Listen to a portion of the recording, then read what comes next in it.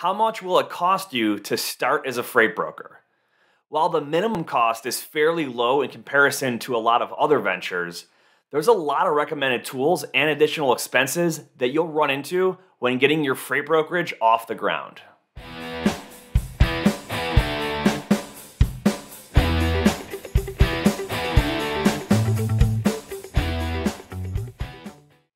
Hey everyone, I'm Nate Cross with Freight 360. And in today's video, we're diving into the startup costs for a freight broker. I'm going to try and keep this as basic and as simple as possible so you can understand the minimum requirements and what they'll cost you. Then, I'll cover some additional tools that you'll want to have to succeed and how much you can expect to spend on those tools. If you're new here, hit that subscribe button down below and make sure to add the Freight 360 podcast to your playlist wherever you listen to great podcasts.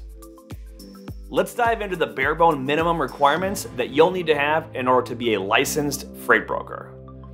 There's really only a couple of items here, and those are just getting your authority from the Federal Motor Carrier Safety Administration, also known as the FMCSA, and acquiring your freight broker bond or trust with a face value of $75,000. First, let's take a look at your freight broker authority.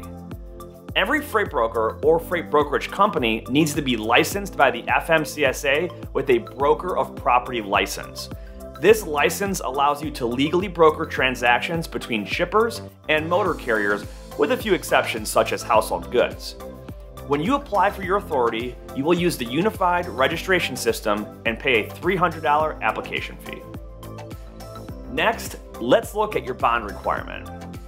Freight brokers are required to obtain a surety bond for at least $75,000, which is maintained to ensure that your motor carriers get paid if you fail to pay them for any reason. For example, if you were to go out of business but still owe money to some trucking companies, your bond would pay them out.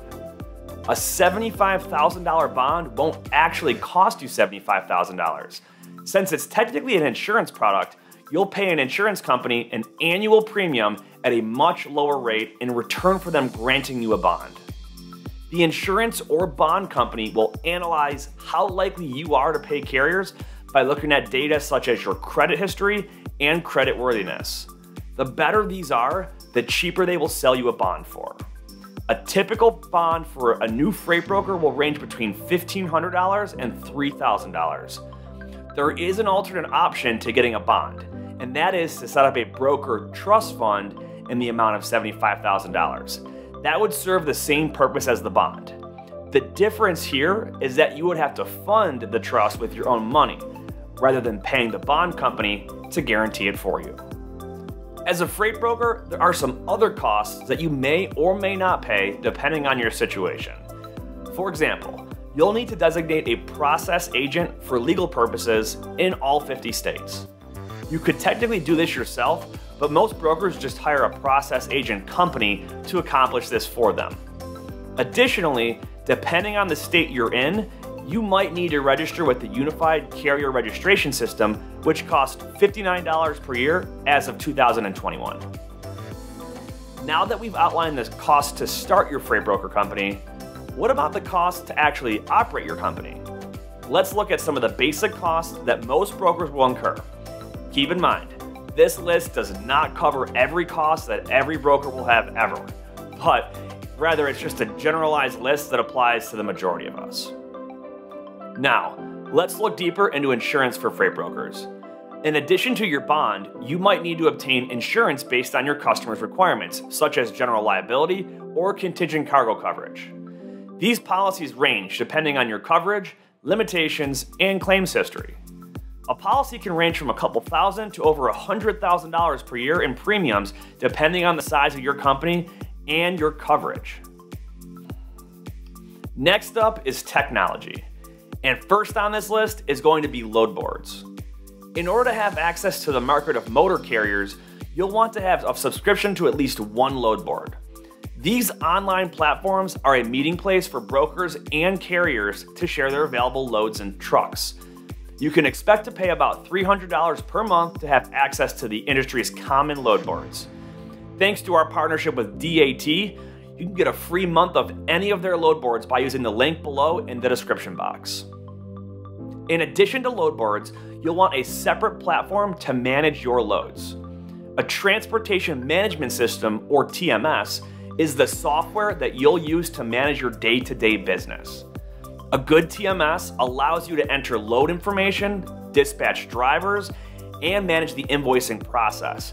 Without a TMS, freight brokers would have to manually track everything that they're doing. Don't cheap out on this and skip this one. You can get a really good TMS as a new broker for under $70 a month. Check out Ascend TMS if you're looking for something to get started with.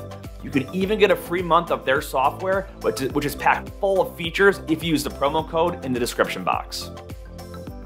Finally, we have to manage our money and make sure we can pay our bills. It's hard to put a number on how much it costs to cash flow your freight broker business because it all depends on how much business you are doing and how much of a gap you have between when you pay a carrier and when you get paid from your customer. The larger this gap and the higher your revenue, the more money you'll need to have on hand just to float this gap. Alternatively, you can use a factoring company to manage your cash flow. They will charge you a percentage of your revenue in exchange for invoicing your customers and paying your carriers. This alleviates your need to have a chunk of cash on hand, but it comes at a price. Expect to pay upwards of 5% of your revenue to a factoring company if you are a brand new freight broker.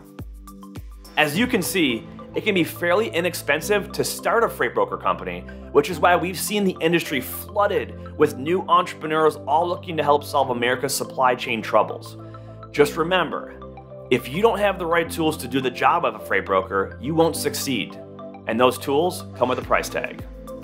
Thanks for watching, and we'll see you next week.